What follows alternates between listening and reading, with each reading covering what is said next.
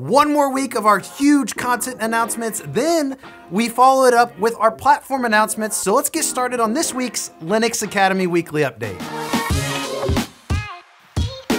Now, if you're looking for our Azure launches, we did that last week, so head back and check out our YouTube channel. For last week's Azure announcements, we had a ton of them. First course, here we go, Helm Deep Dive.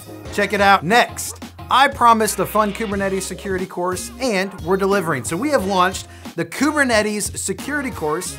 Name says it all. Be sure to go check it out. Now available on linuxacademy.com. Next course, AI Ops Essentials. Now, we mentioned that there were going to be some fun machine learning AI things as it relates to scaling Kubernetes. Be sure to check this out. It combines a lot of fun inside of one course, a very unique course that you're not going to find anywhere else. Next, we have Service Mesh with ISTIO, ISTIO.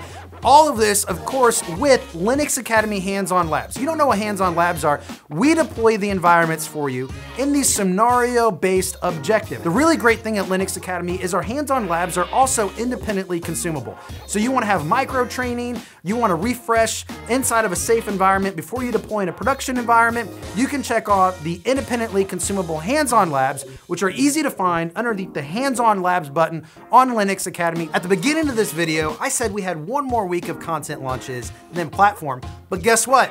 I have more information. Next week, we are going to be launching DevOps related content, and that's when I'm going to start teasing you some of the major platform updates coming around the end of May. So be sure to hit the subscribe button and check it out.